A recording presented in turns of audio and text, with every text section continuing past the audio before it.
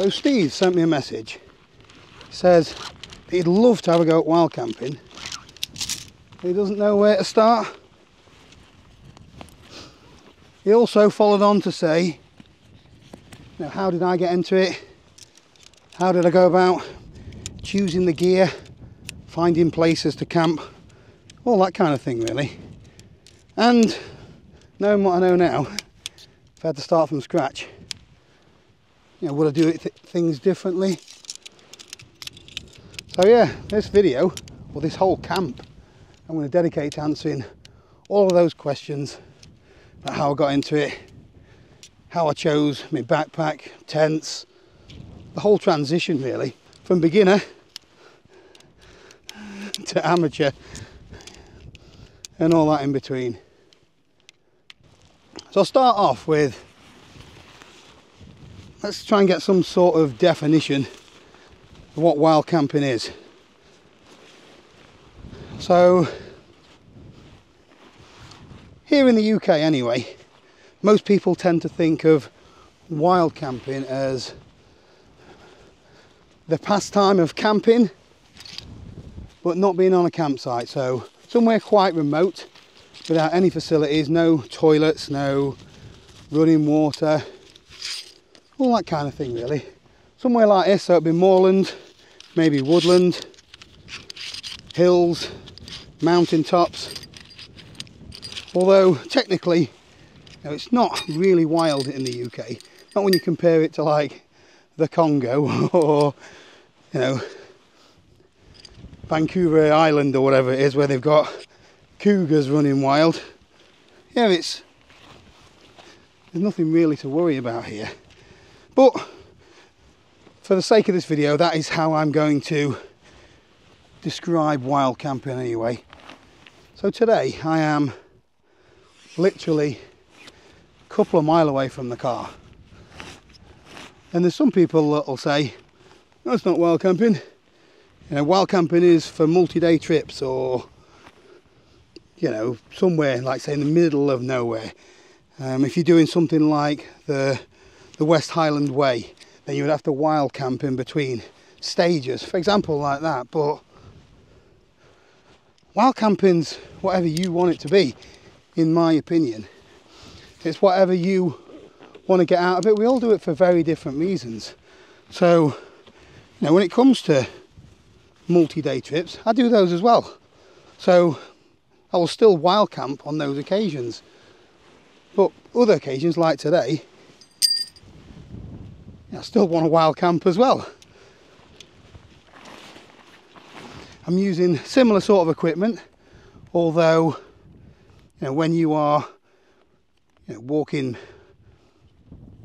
10, 20 miles a day for multiple days, I wouldn't be choosing a tent as heavy as this, but similar principle. I'm going to have some sort of shelter, some kind of sleeping bag, sleeping pad, food for the day or the trip. Yeah, you get the drift.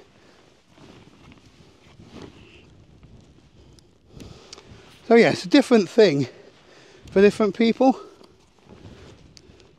And wild camping for me is more about what, you know, what I get out of the experience. People do it for different things, different reasons. So for some it's a means to an end. So like I said, if you are doing a multi-day trip, let's say you're doing the Pennine Way and there's nowhere for you to stay along the way, you may need to take your camping equipment with you and wild camp some or all of the sections, whichever you choose. Some other people, wild camping is about getting an escape from the everyday grind, a bit of a recharge of your batteries, you know, maybe just getting closer to nature again. Now, there's loads of different reasons why people do it. So I think it's wrong to judge anybody else's experience of it. You know, just enjoy it for yourself make of it whatever you want to make of it, really. So I'd be interested to know, let me know in the comments what your reasons are for wild camping, if you do it anyway. Not everybody does.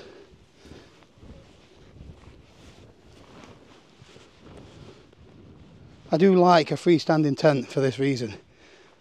You can move it wherever you want to. Get the flattest bit of ground. So the hobby, pastime, whatever you want to call it, of wild camping, it's getting really, really popular now.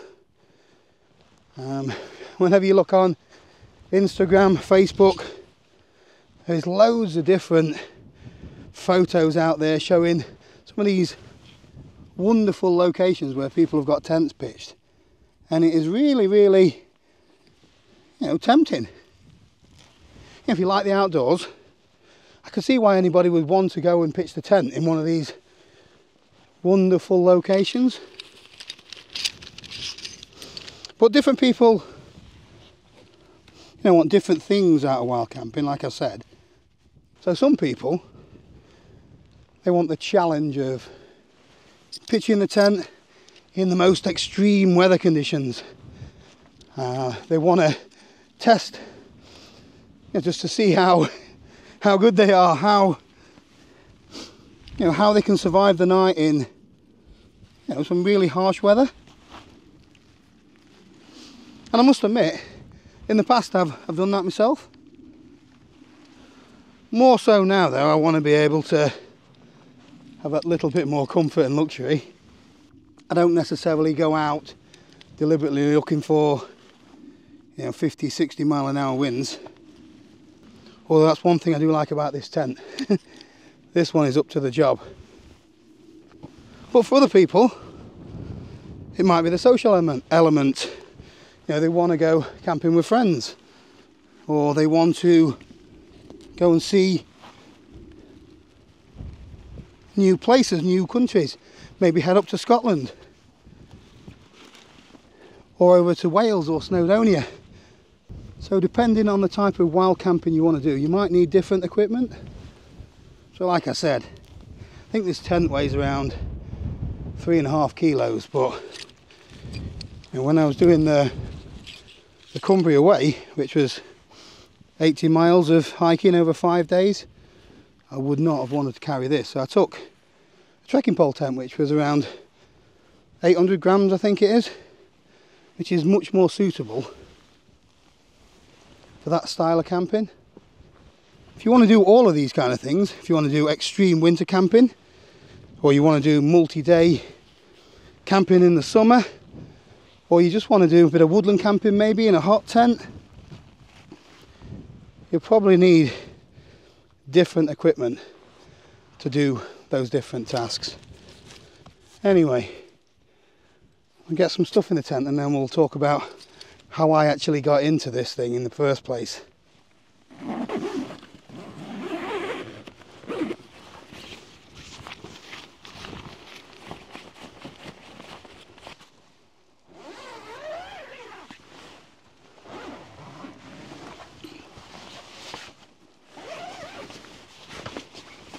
So I sort of got into wild camping before I even knew what wild camping was.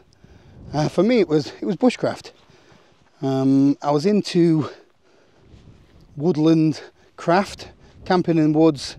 It was predominantly using a bivvy bag or a hammock. I was never using a tent. And it was more about learning the more primitive skills, appreciating the resources that the land had to offer, so to speak.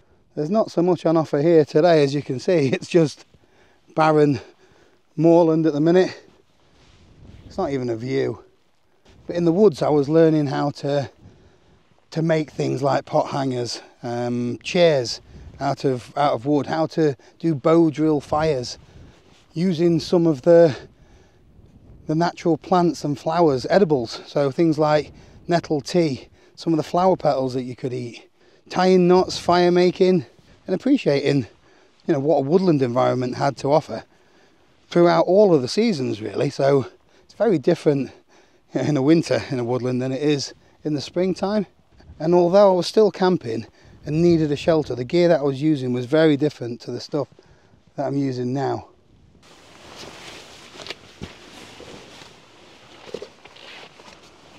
It's a little bit better. So it's just started to rain a little bit.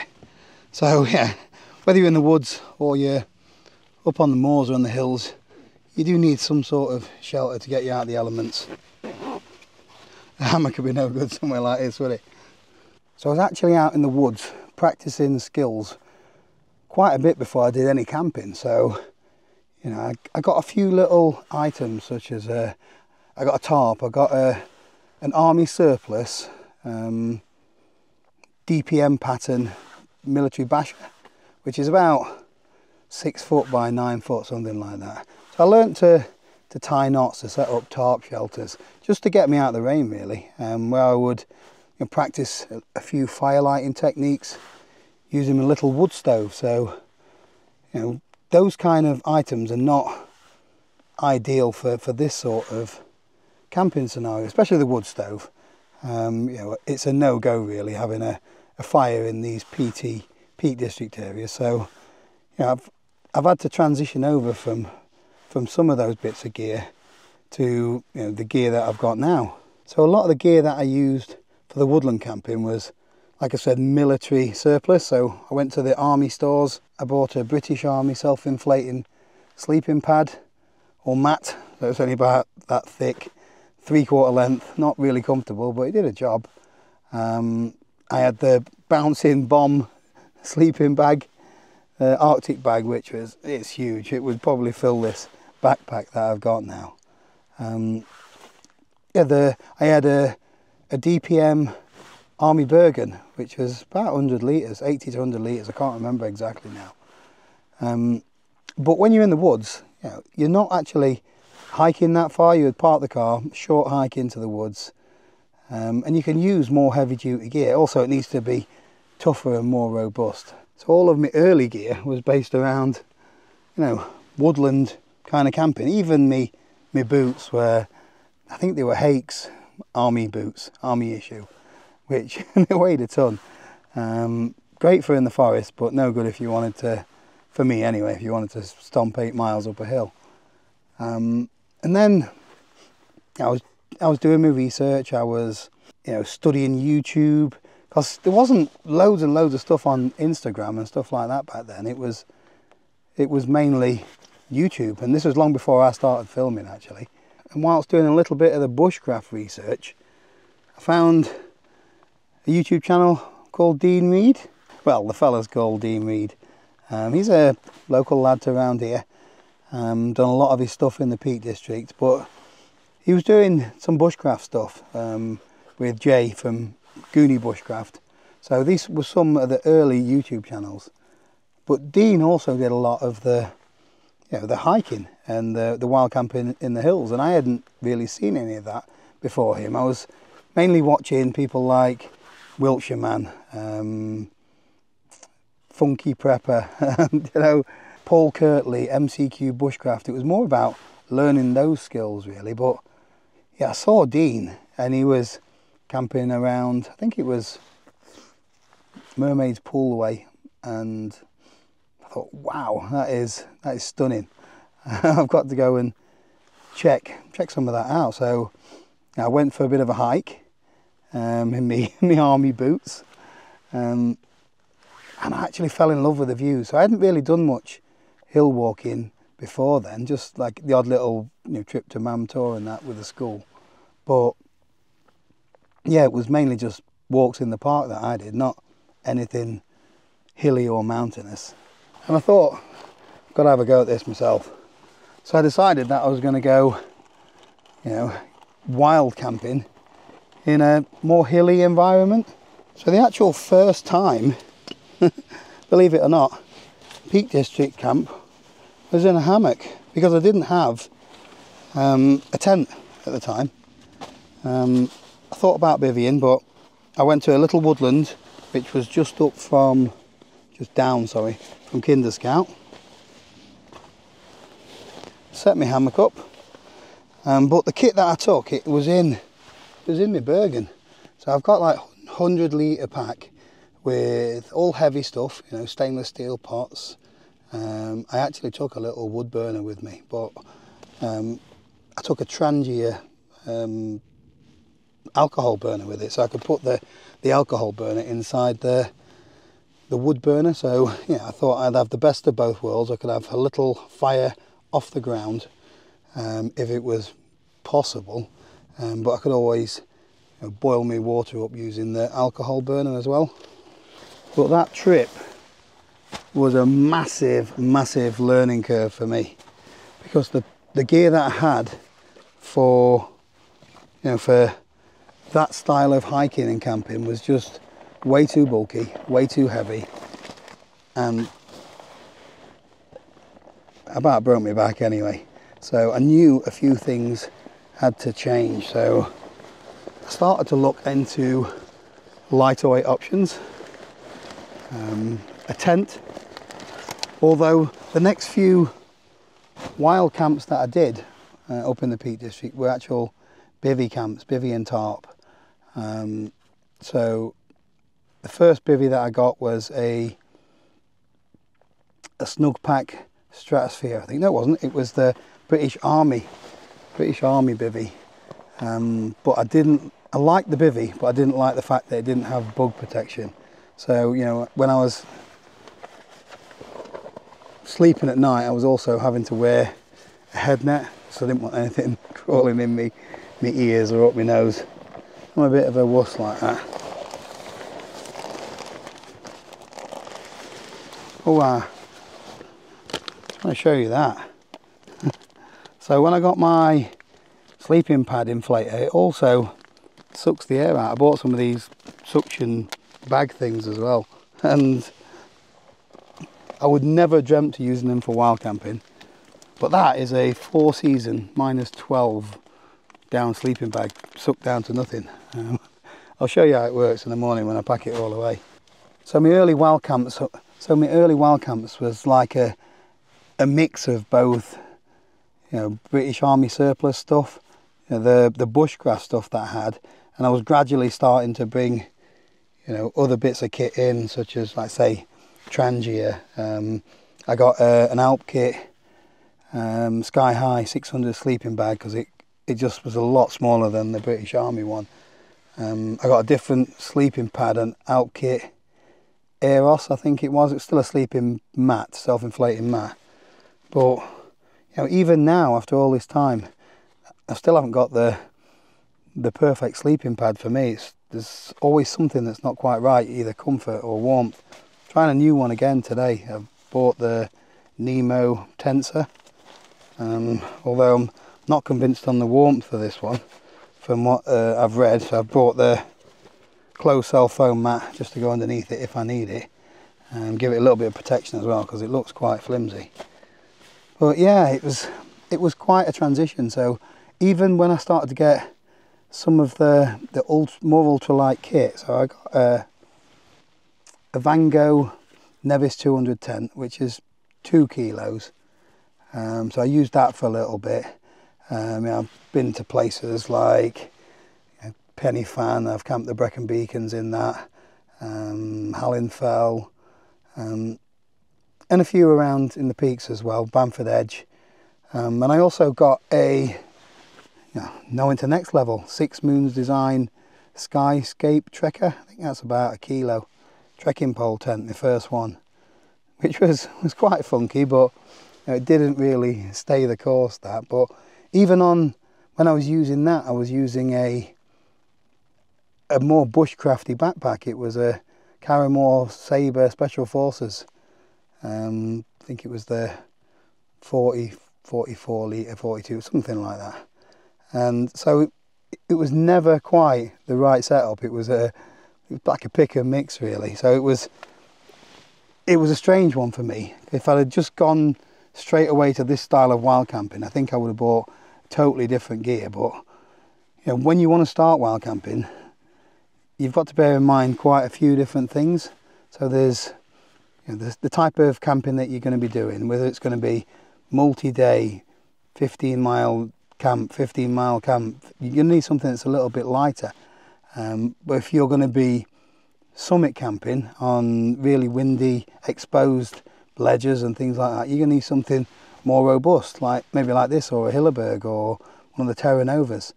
But like I said, you wouldn't want to be carrying this for 15 mile a day. You might be on a budget and you've only got, you know, 50 or 100 pounds to spend on a tent. So you know, that puts certain things out of your price range straight away. You might be the sort of person that can just sleep on one of these foam mats. I can't, I'm a side sleeper and it's just too uncomfortable. So I need something with a little bit of cushioning to it, like an air mattress. There's loads of different things to consider. So early on I was probably still doing more bushcraft than, you know, this kind of wild camping anyway.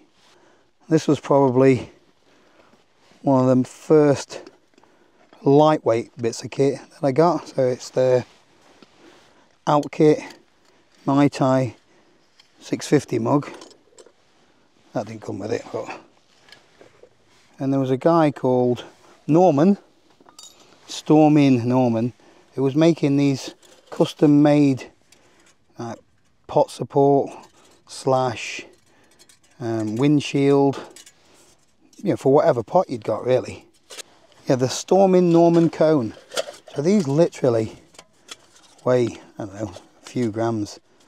I don't know exactly. I bet it's under 50 grams for the complete kit. And then you just, you know, interleave these in.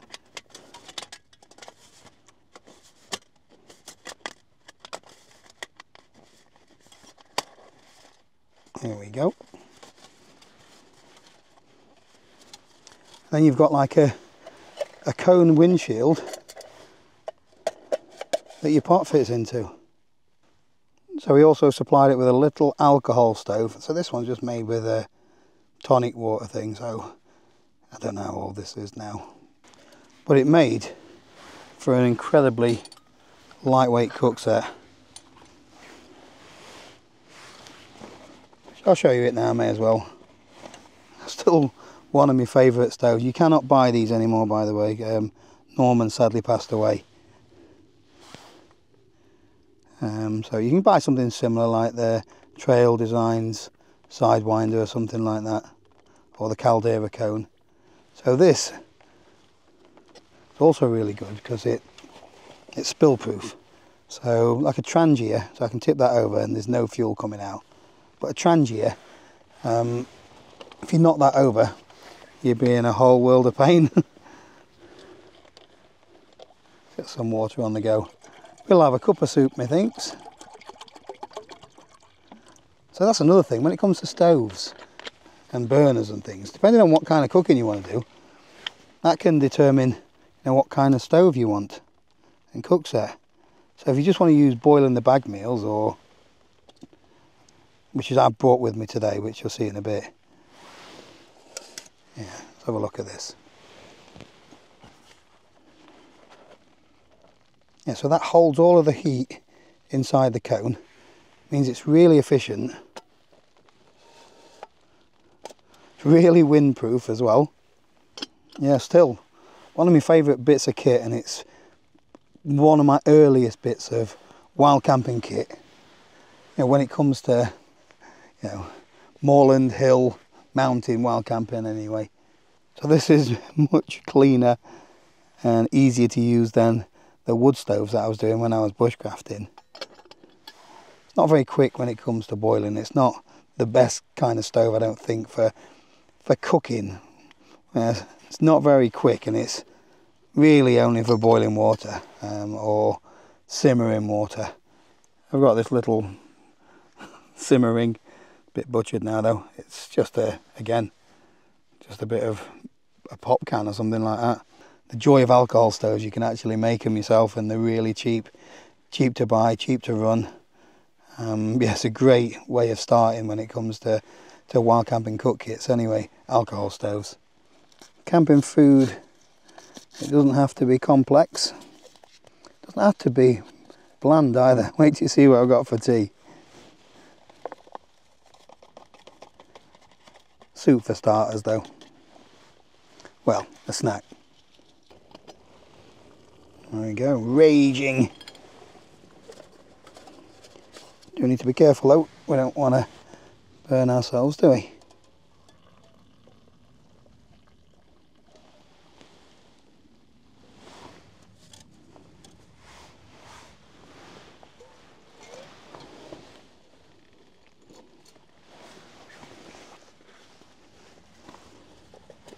Just going to put that flame out just by snuffing it. There we go. Job done. Croutons. You a crouton person? Just started to rain again.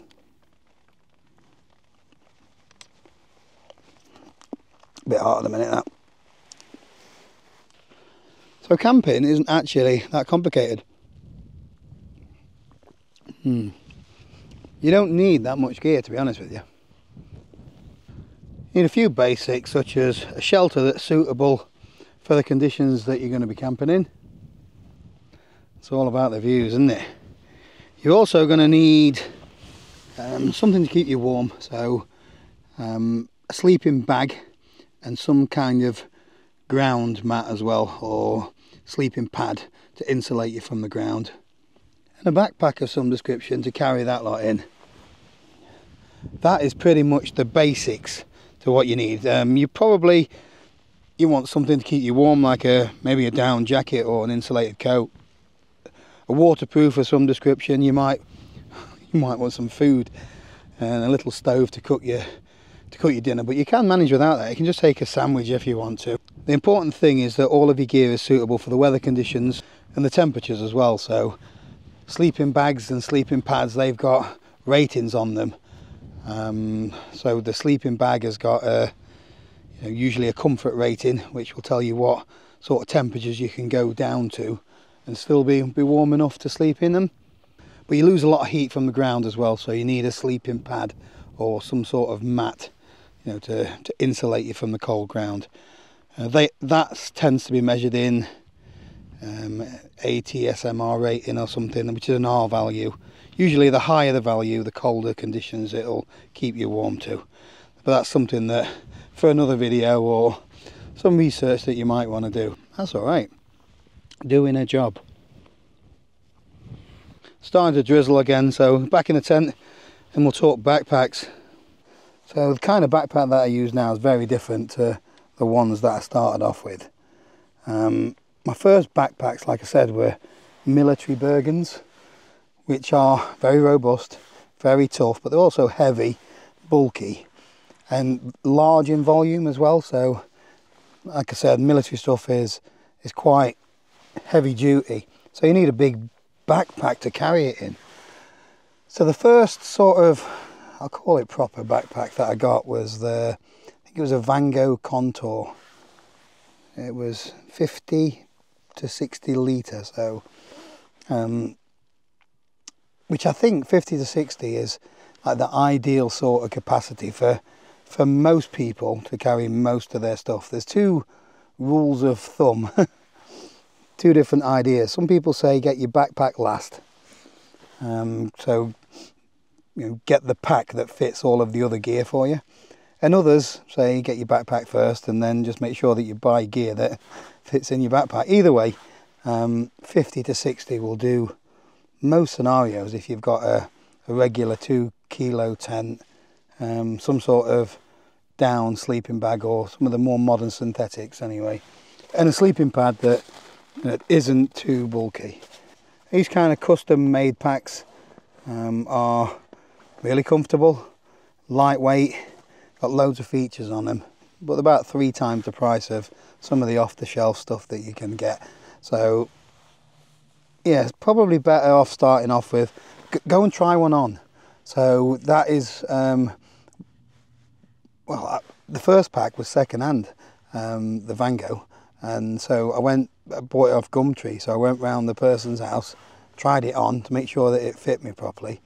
You don't want one that's going to be way too big for you. So the shoulder straps are not, they're not even sitting on your shoulders because the torso length's too long. Or the opposite end of the scale, if you get one with a too short a torso length, you can feel that it's too tight in your shoulders, so you get shoulder pain. So the actual weight of your load ideally should be on the hip belt, and the shoulder straps are just there to really hold the backpack on your back. The amount of load that these should take is quite minimal. I've still got that Van Gogh backpack, and I use it for my woodland camping. You know, it's had a few little repairs done on it over the years, so one of the shoulder straps actually tore a little bit, so I've had to sew that back on.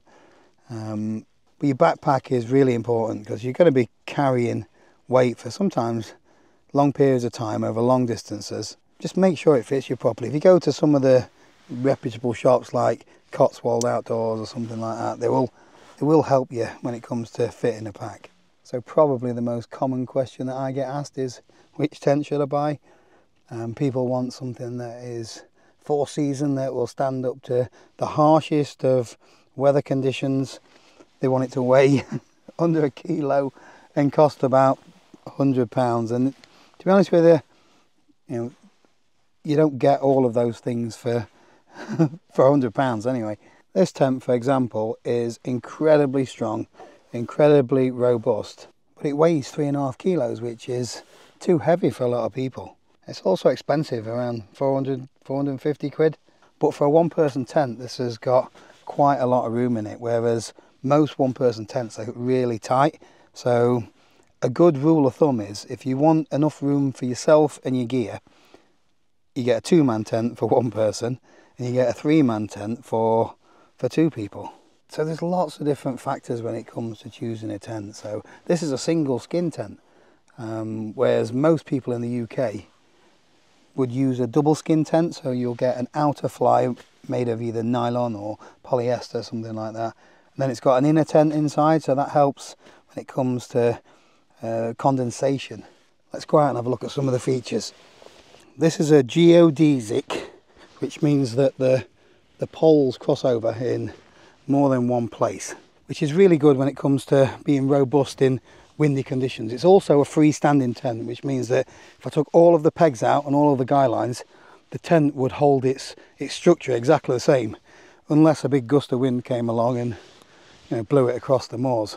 Other styles of tent may be tunnel tents, where you usually just get a single hoop or 2 hoops, and then you have to put pegs out to make the structure of the tent. You can get semi-freestanding tents, which may have a couple of poles that cross over, which will give you a basic structure, but then you still have to guy bits of the tent out to give it its full final structure and design. And then the popular one at the moment is trekking pole tents, where people are hiking, they're using walking poles or trekking poles, and they can utilize them to create the structure of the tent. So these tend to not come with any poles, or maybe just a small little pole just to give you that little bit of extra headroom at the end. And then the pole would go maybe up here, and it would give you your headroom.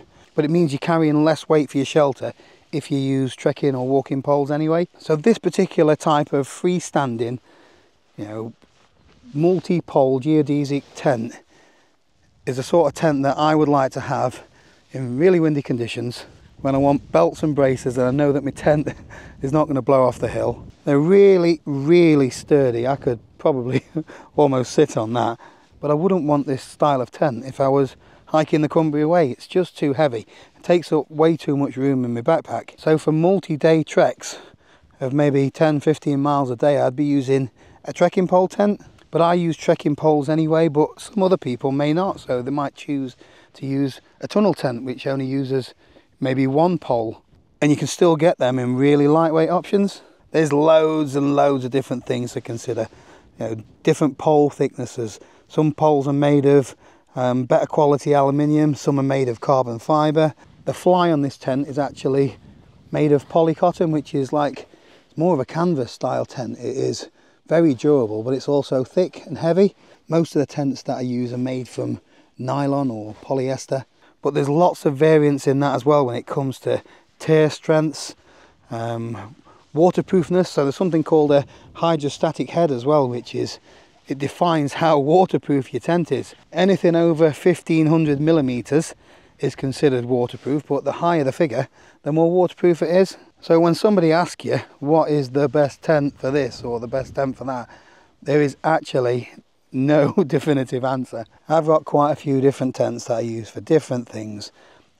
I love them all for different reasons. And they've all got their little flaws as well, so it's going to be one of those things, I'm afraid, that when it comes to buying a tent, it might be trial and error. You just need to be wary of the types of style and find one that you think is going to tick the most boxes for the type of camping that you're going to do. Lightweight doesn't always mean the best. Strongest doesn't always mean the best. Most expensive doesn't always mean the best. I think out of all the bits of gear that you do buy, the tent will be the toughest to decide upon. That's always been the case for me anyway. So you're going to need some sort of warm sleeping kit as well. So I've got a down-filled sleeping bag here. Down's really good because it compresses really small. Look at this when I take it out.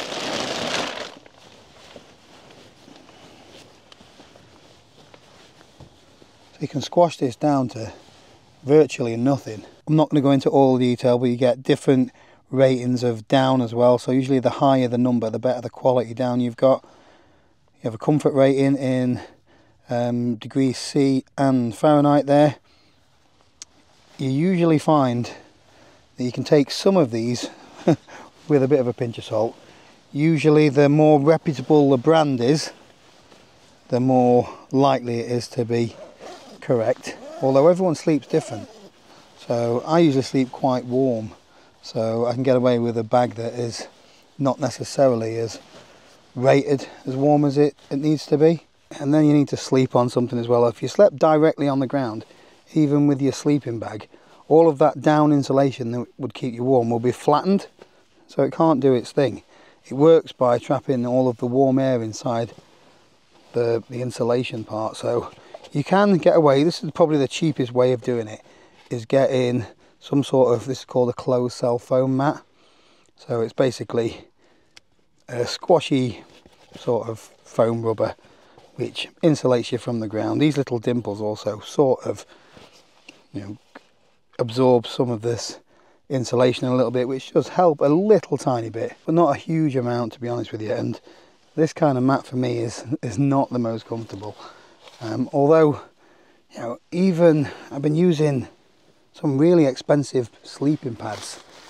So this one is the Nemo Tensor. I've not actually slept on this, so this is going to be the first time I've tried it. £120 for this inflatable mattress I got it for. The Thermarest and the new extreme version of this are over £250. I can't get incredibly comfortable on it for some reason. So yeah, we're going to give this one a go, and even after all this time I've still not mastered the sleeping pad. I've not got the perfect one yet. So sleeping pads to me is one of my biggest bugbears when it comes to spending money, because you don't seem like you're getting very much for your money at all. Just a little tiny like airbed.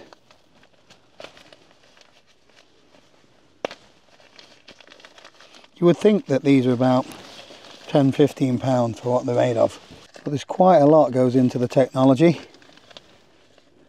This has got some sort of foil liner in there as well, and the thing is, you do not know which one is going to be best for you. It's one of the things you just keep trying, and it's a lot of money to shell out, and then it still not be right. So be wary. See if you can borrow one off somebody.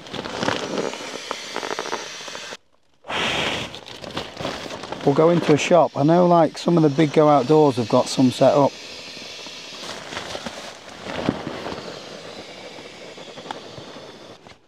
Yeah, that's what you get for your money. Just a pocket of air that sounds like a crisp bag when you lie on it. So when it comes to buying things like your sleeping bag or your sleeping pad, just do your research. Get stuff that's going to be rated for probably the worst temperatures that you're going to be camping in, and then that should last you all year round. You don't need to have loads of different stuff for all seasons.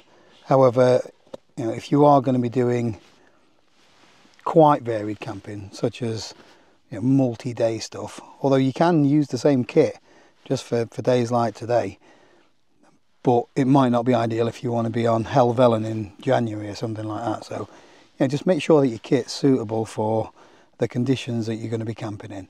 So just because you're camping doesn't mean that you don't have to eat well. You know, I like to cook things like steak or salmon, and I bring a frying pan with me sometimes. Variety of different stoves.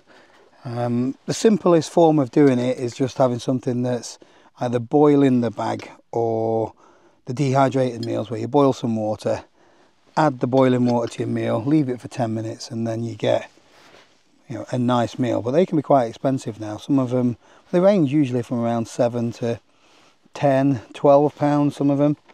So I have brought with me today paella, and it's from Aldi. It's one of them good for you sort of ready meals. It was reduced, so I bought it on the reduced day, repackaged it with my vacuum sealer, and then put it in the freezer. And then I took it out earlier on today, and it is just about defrosted.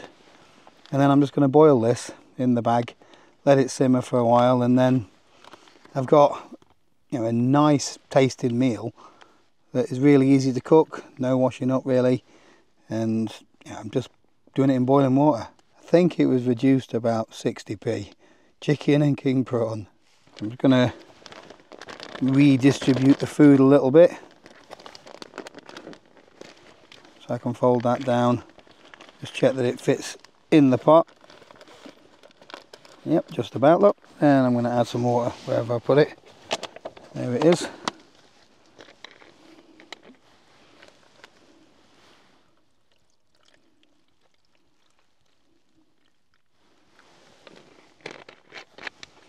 Not quite filled it to the top, because when it bubbles and what have you, it's going to, you know, we don't want it all over your tent area. So I'm going to bring it to the boil, and then I'm just going to put that little simmer ring on and let it simmer for a while. So I'm using an alcohol stove, and the fuel that I use is bioethanol. Keep it in this little Trangia bottle. You can just use meths, which is the same thing, but smells a little bit, meths does, and doesn't burn quite as clean. So you might get a little bit of soot on your pot. So I've got this little stove lid there as well, just to protect the grass a little bit. You can just use a sheet of foil or something like that.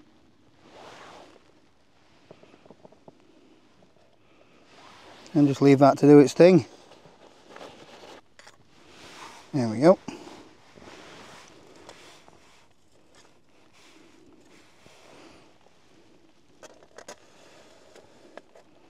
Just leave that to simmer now. With that little simmering, the stove lasts for about 40 minutes. Just opened that a little bit just to shove some of the food down that was stuck to the side. There's a bit more faff to dinners inside a tent than there is at home, but it's worth the effort, I think. So that's been simmering away for quite a while now. It is ready to eat. Just snuff this flame out. Right, I am just going to eat this out of the bag. No washing up. Just have to make sure. That is the golden rule of wild camping, is that you leave no trace. So that means everything that you bring with you, you take home with you. So you don't leave any rubbish. You don't leave any fire scars. Bits of scalded skin. There we go. This is my plate. That's a decent meal when it comes to camping. What did I say again? About 60p.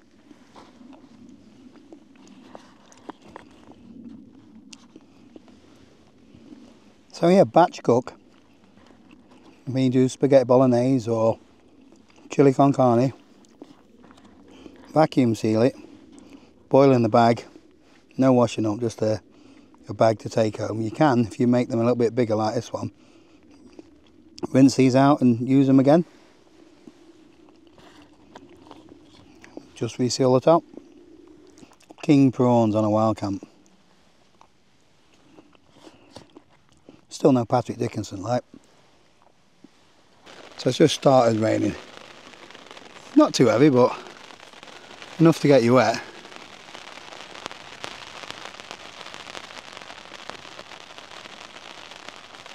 I think it's time to shut the patio door.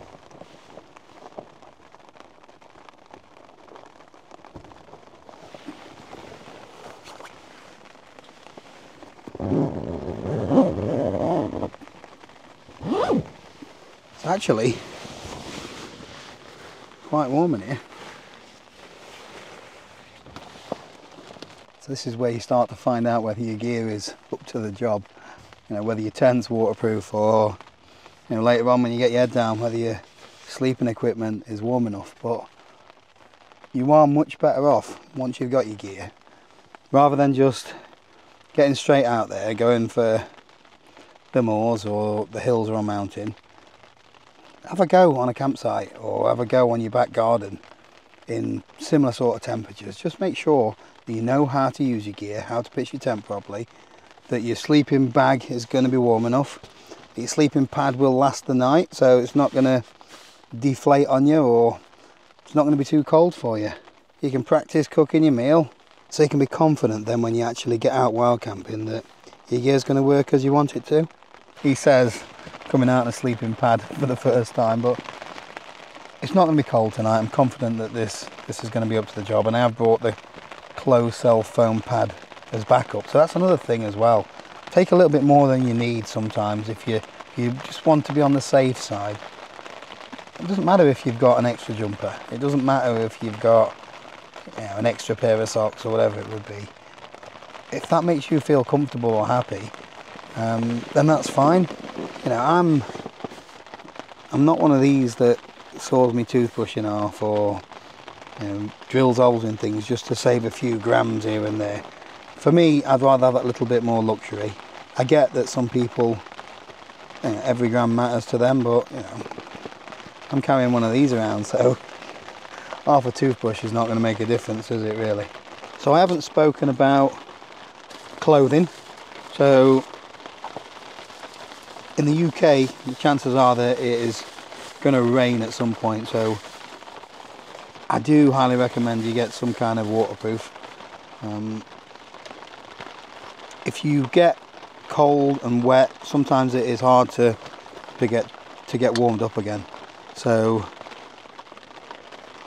yeah, good waterproofs, even if it doesn't keep you totally dry inside, it does create that little microclimate which allows you to, you know, just to stay that little bit warmer. Have something dry to change into, dry socks, a dry t-shirt of some description. If you get into your tent wet and you stay in there with wet clothes, you end up with wet sleeping bag, you just never warm up. And hypothermia, although you know, you wouldn't think that you were getting it here in the UK with our conditions, it is possible, and you know, you want to make sure that you are, you know, nice and warm and dry. Got a new toy.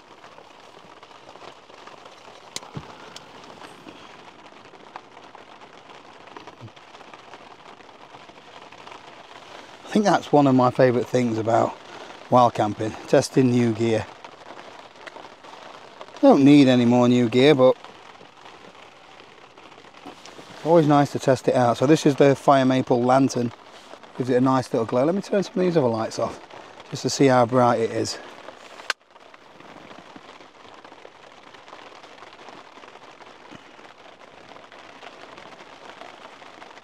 It's quite a nice ambient light, that. The flame does go really high though, look. So you do not want that anywhere near your fly sheet.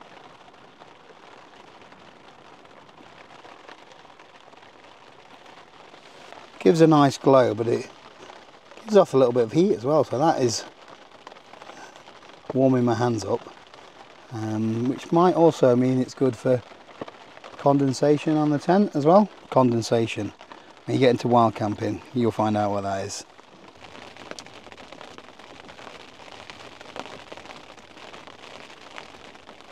I could quite happily just lay here, watch that flicker, and just listen to that rain all night. I love it. But I need to continue with the video, because now you've got all your gear, let's get some light on. Blinding. Yeah, so now you've got all your gear and you've tested it out and you know that it holds up to rain and your sleeping bag is warm enough. You know, the next bit, I suppose, is trying to find somewhere to go camping, because it can be difficult for some people in certain areas. You may need to travel a little bit. So I feel quite lucky that the Peak District, which is where I am now, is at its shortest. It's about 10-minute drive from where I live. I can't really camp 10 minutes away. I need to travel a little bit further than that, and then I've got a little bit of a hike up as well. So I started off woodland camping, and for most of those camps it was on somewhere where I had permission to camp. So there are areas like Beehive Bushcraft, there's one in Huddersfield as well, can't remember the name of it now, where there are dedicated bushcrafty come wild camping woodlands that you can just pay a £5 or something just to try it out for yourself. However, places like this here, you haven't got to pay a £5, I suppose, have you? But you have to find these places. I started off on looking on YouTube and on the Facebook groups just for a little bit of inspiration, really. And there's loads of videos on YouTube that actually tell you locations, so you can see that somebody's already camped there. You know that there's maybe a nice flat pitch to go there. But it's getting really popular now, so like some of the spots up on Kinder Scout, you can go on a Saturday and you probably won't get a pitch on some of them, because there might be a dozen tents there. I've been on Hallin Fell in the Lake District before, where there was around 10, 11 tents, something like that, and it's nice to see people getting out, but yeah, I don't want to be camping with that many people, so I tend to go midweek now. Usually when the weather's not great, so this is a Monday night, chucking it down with rain. I'm less likely to bump into anybody else, or there's less likely to be someone else on this spot. So, but the best thing I've found, the best locations, is when you go out and explore yourself. So go and have a recce, go for a hike somewhere that's close to you, and start and find a few spots. You can pin them on your phone, get your mapping service and get the location, and then you know next time there's a suitable spot there. There's also things like Google Maps where you can get Street View now, where you can also find, I've done a video on it, so I will link it in the description, where you can find spots. You can check the top of the mountain to see if there's any suitable places to pitch. You can find car parking spaces as well. This is without leaving your living room. So yeah, there's lots of resources now to be able to find somewhere to get out there. But the biggest thing you've got to overcome is just yourself. It's just that having a go. Some people are scared. They're fearful of an axe murderer or werewolf or something like that. I'll put you out your misery. There's no werewolves. You are very, very unlikely to find an axe murderer. You're more likely to find one on the high street than you are coming up to a remote spot on the moors. The further you go, the less likely you are to see people. There are some really popular spots now, which I wouldn't even go there anymore. Places like Bamford Edge, for example, it's a beautiful location, but there's that many people try and camp there, and the landowners are not happy about it, to be honest with you. So they are sending their gamekeepers or whatever to move you on. So if you are lucky enough to not get moved on,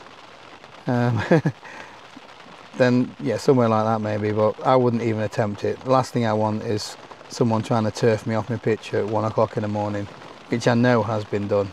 So yeah, go somewhere a little more remote. If you're up on Kinder Scout somewhere, you are going to be fine.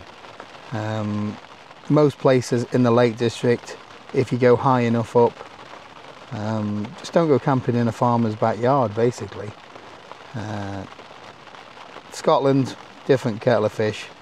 Parts of Dartmoor, different kettle of fish. You're allowed to do it, so you haven't got to worry so much. But do your research, plot your route, If you can, go and have a walk there before. Have a get out plan, have a backup plan, because if somebody's already there, then if you put all your eggs in one basket for one pitch, then you maybe need to find somewhere else. So yeah, it's not difficult.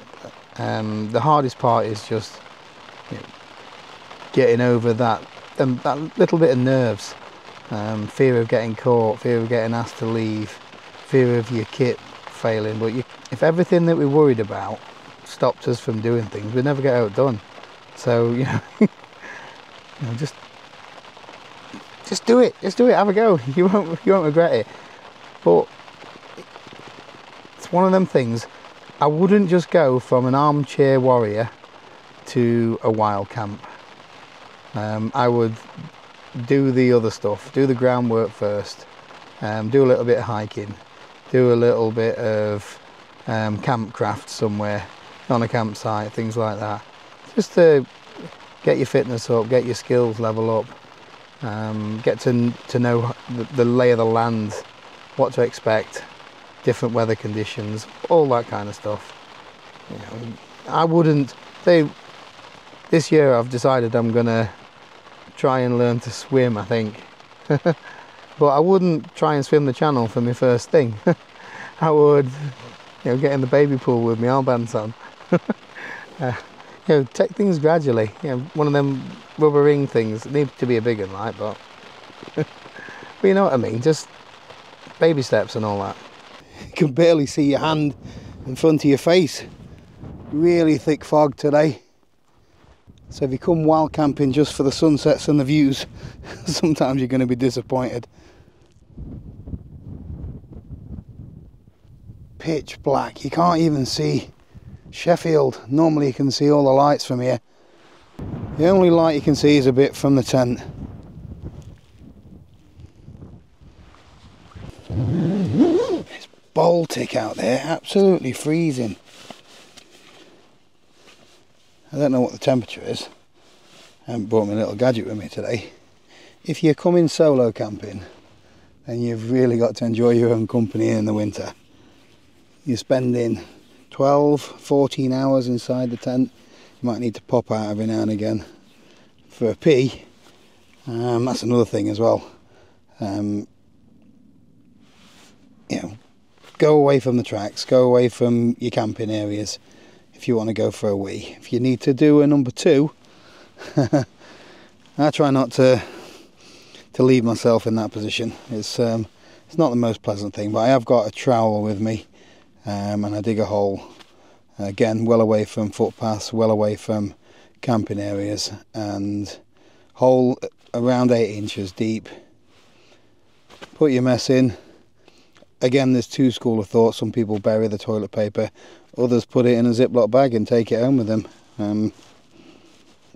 I'll let you do your own research on that one. But you do need to make sure that you dig down a reasonable amount, because otherwise animals are going to be digging it up, and you don't want human waste all over the hills and mountains, do you? You need to make sure as well you got enough water. So I normally bring around 2 litres with me, but depending on how long I'm going for or how far the hike is, I bring a water filter with me as well, and that way I can always get some water from a stream or even a puddle I've had before. When it's cold outside, it's really good for morale to be able to have a brew. Cup of tea, coffee. Make sure you remember your milks or whatever, and if you have sugar. Although I saw a mix video the other day from Twiggy Escapes. He had to try and make a cuppa with frozen milk. It's just started raining again.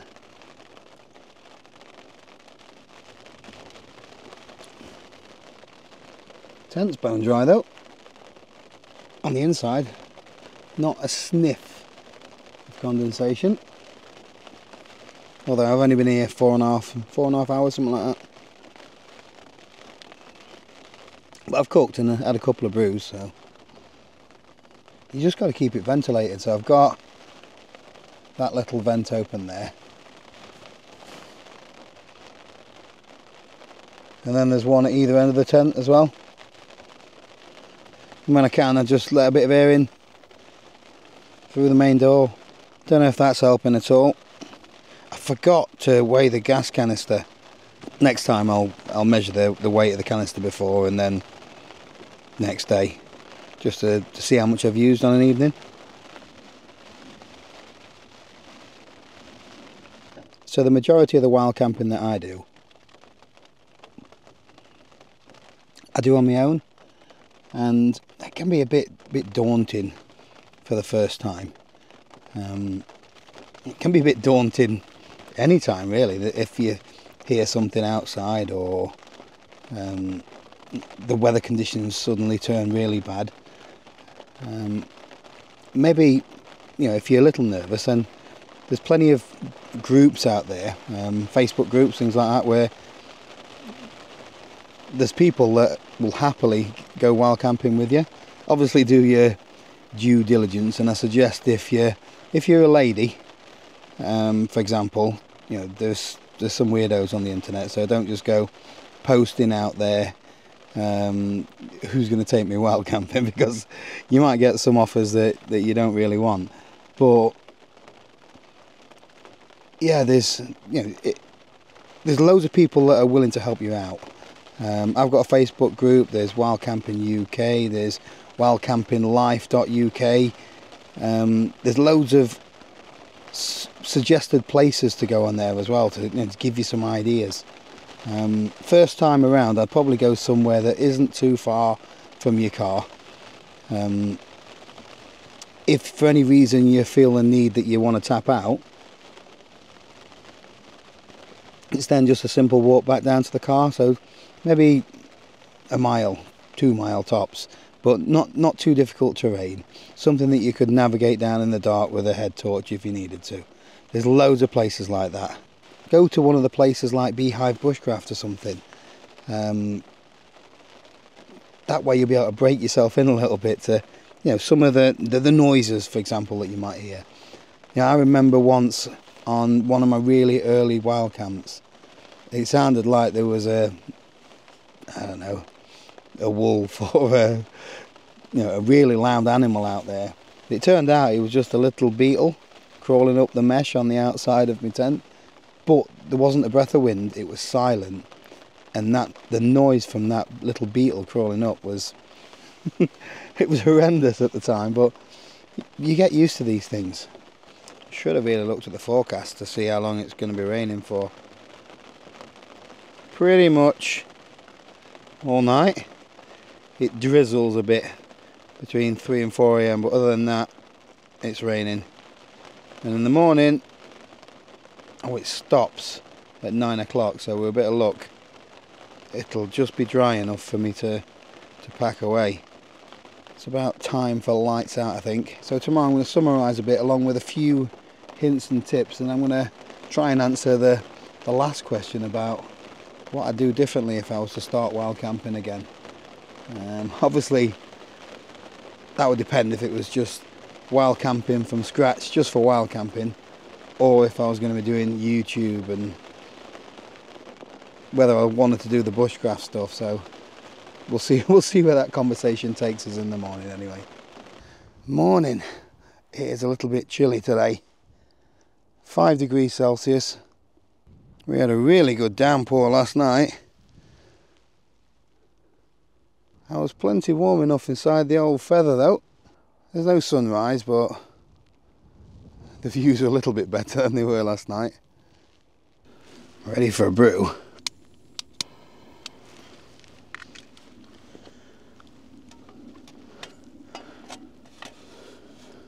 So there was a tiny little bit of moisture on the bottom of my bag where it was touching the wall of the tent last night.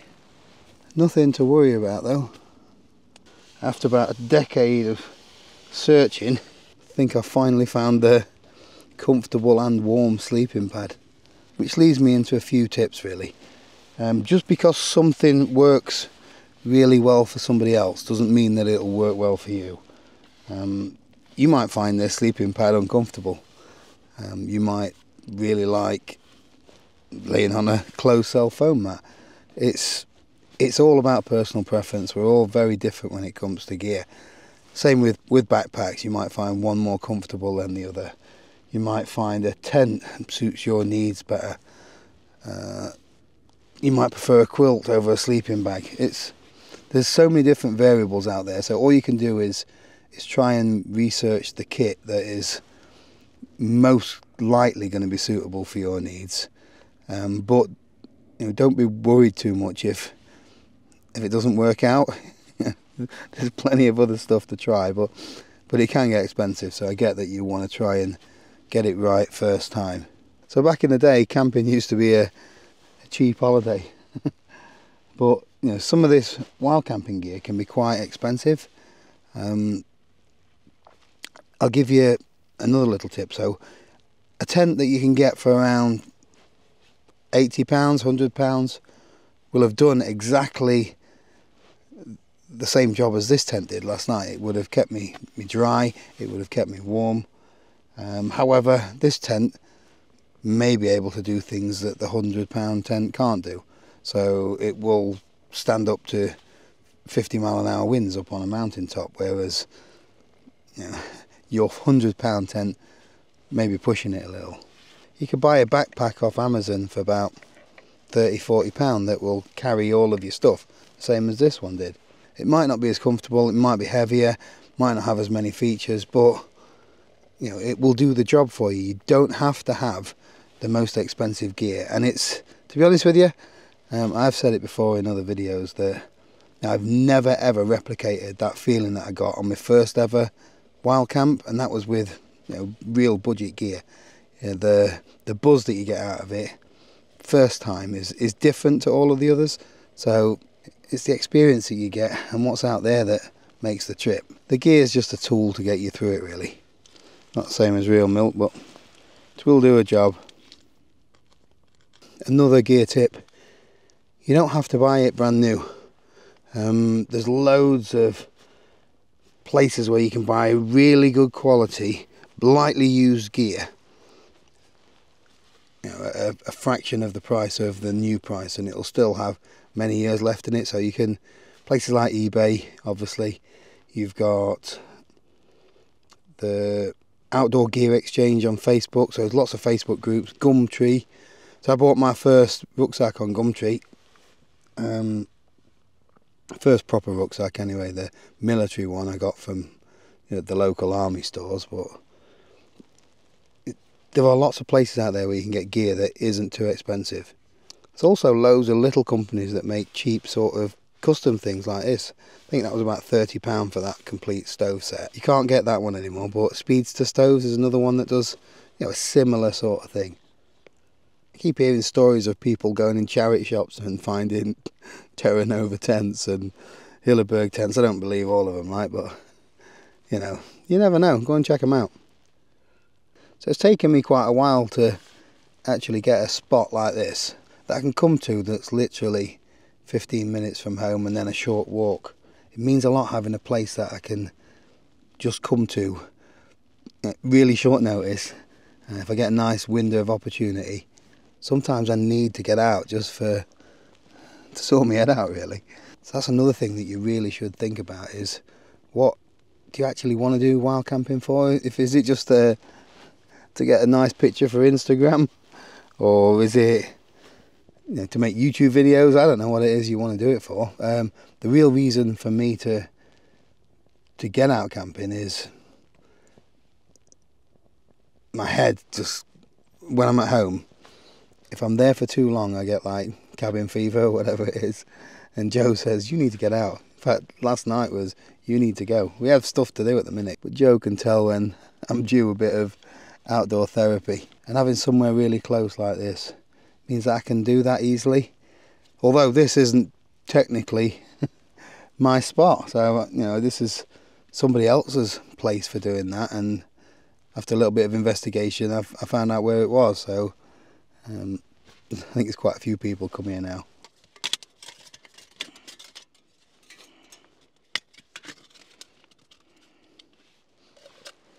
Go check out YouTube or the wild camping forums on Facebook and Reddit and what have you. and there'll be loads of inspiration of places that you can go, but just go out and explore a little bit for the day and see what places you come across. One thing, I would rather walk a little bit further and park my car in a village rather than just leaving it on a lay-by or by itself. I've never had any problems wherever I've parked, like, but yeah, it's just each their own. If you're happy that your car's insured, then that's fine. But you know, I've heard of odd cases where, even in villages to be fair, but where people have had the windows put through when they come back or a tyre slashed. I try not to worry about it. Just try not to make your car an easy target, shall we say. So I haven't spoke about the huge elephant in the room. Is it okay to go wild camping? Is it legal? Depends where you are, that's all I'm going to say. There's quite a few people, including myself, that's made a full video on this. I will put links to a couple down below, including one from an actual barrister. Daniel, the black belt barrister, has done a really good video explaining all the ins and outs. So before I show you how I've packed my sleeping bag in a vacuum bag, I suppose I better ask that question about, would I do anything differently? Ooh, it's still a really tough question.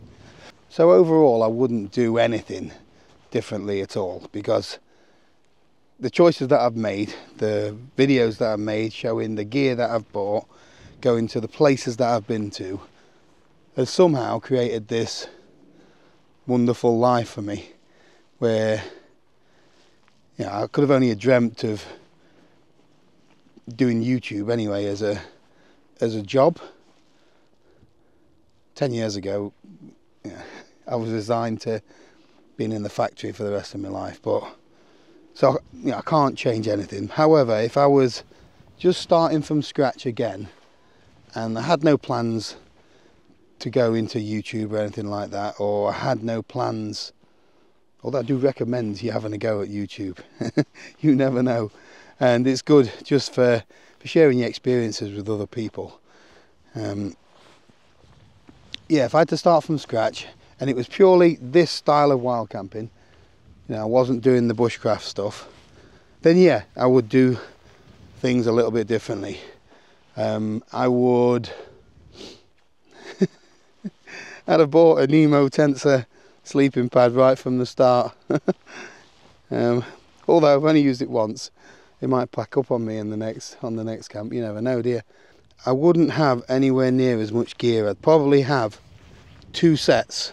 So one for winter / mountain camping, which may be a tent, something like this one. Freestanding, really strong, durable, 4-season, and capable of camping all year round. And then I would probably have a trekking pole tent, something like my Durston X-Mid, for the other type of camping. So if I wanted to do long distance hikes, or just quick pitch in nice weather, really, and that's the perfect shelter for those kind of things.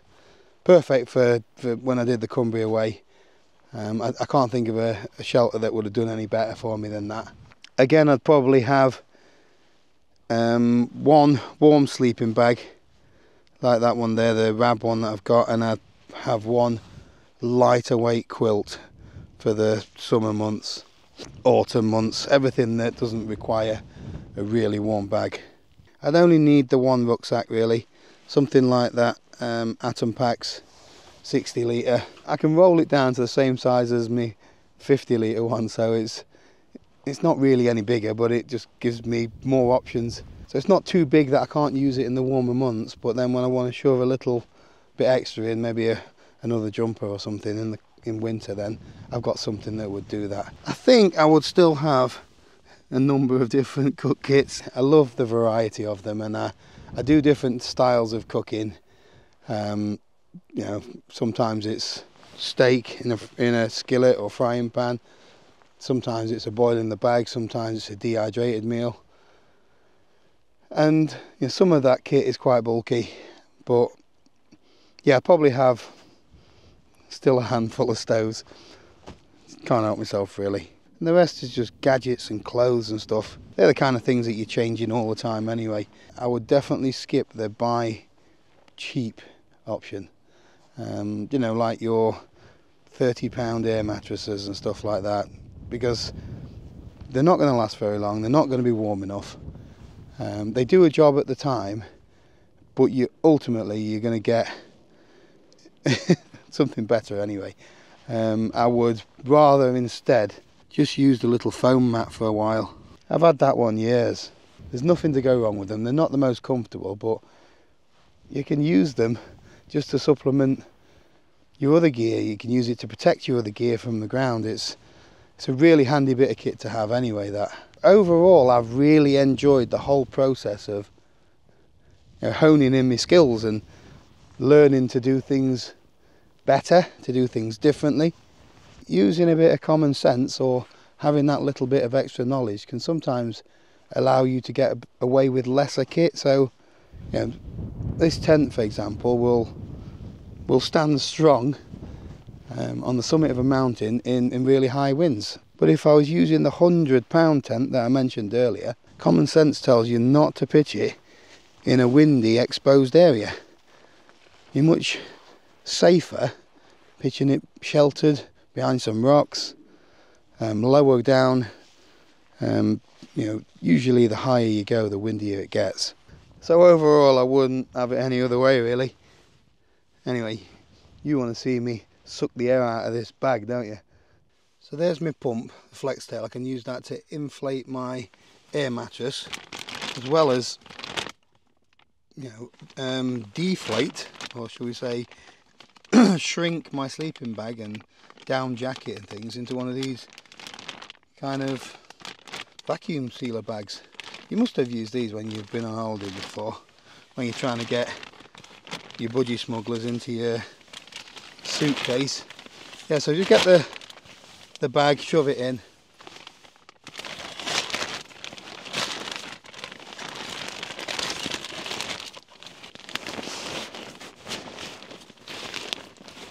So left uncompressed, that would actually fill my rucksack. And shove it down a fair amount. And then there's like a little plastic thing that you can seal the bag with.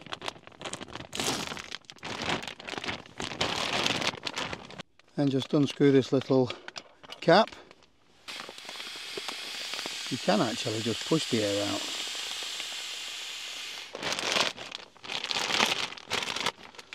Make sure your pump goes both ways. So this way blows your sleeping pad up. This way, deflates things or creates a vacuum. Turn it on. Horrible noise, I'm afraid.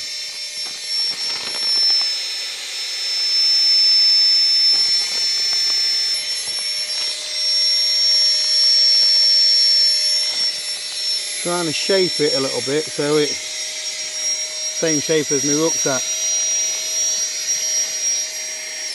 Turn it off, pull that off, and then just screw the cap on. There we go. Much smaller package there. Gives you loads of room for everything else now.